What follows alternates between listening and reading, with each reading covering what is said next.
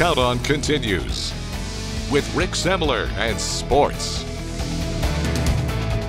Welcome back. The Barr Reeve-Loogootee rivalry is fun no matter the sport. Then when the two are ranked, it just adds to it like it did tonight on the baseball diamond.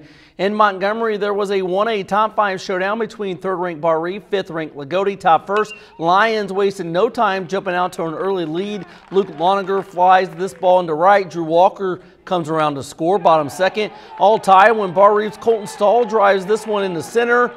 That brings in the runs, and they're up 3-2. Next batter, Jake Powell at the plate as the Vikings execute the hit and run perfectly. Stahl scores all the way from first to extend Barr Reeve's lead to 4-2.